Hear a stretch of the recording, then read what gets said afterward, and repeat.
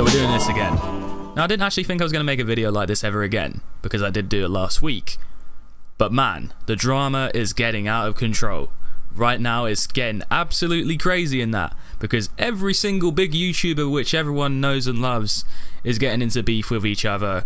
Fan bases at war with other fan bases, KSI's fanboys versus the Sidemen fanboys, and it's all going off like a bottle of pop right now. It's absolutely fucking crazy, okay?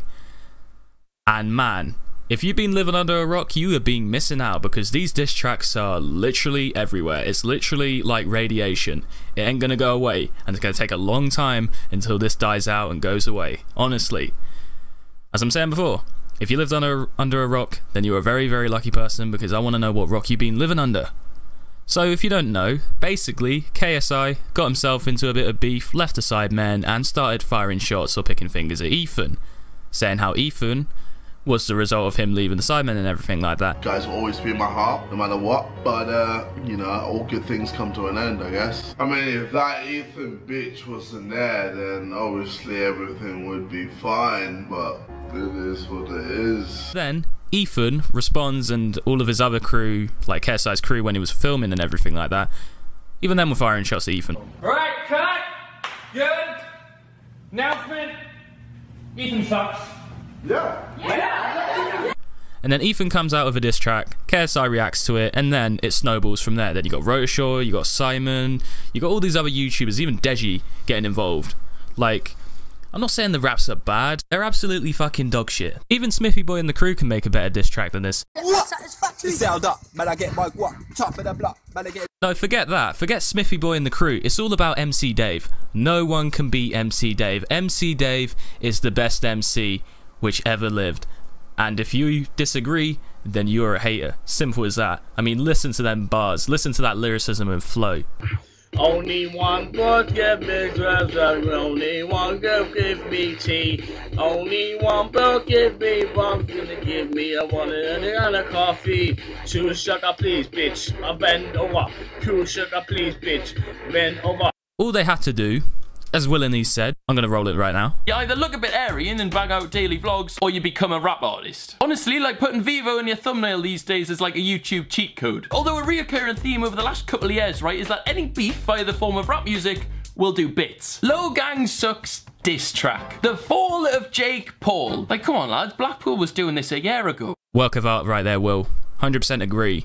I mean, he isn't wrong there. I mean, we're gonna be talking about the second thing, which is the worst thing about these diss tracks. It's not just the YouTubers and everything like that.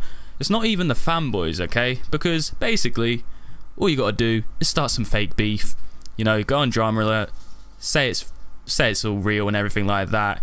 You know, pull the wool over Keem's eyes and everything like that, because he's like stupid as fuck anyway.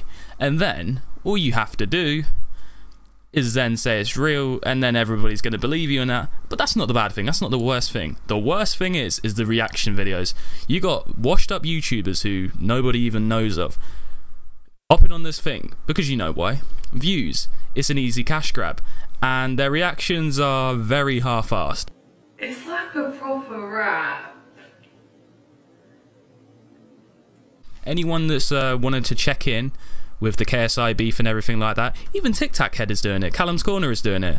Even he's jumping on the trend right now, and he's getting loads of views for it, but everyone loves Tic Tac Head. I mean, give him a watch if you haven't seen him. Going back into it, yeah, these people are like half-assed YouTubers that nobody even knows of, freaking jigging their heads to the beat and everything like that.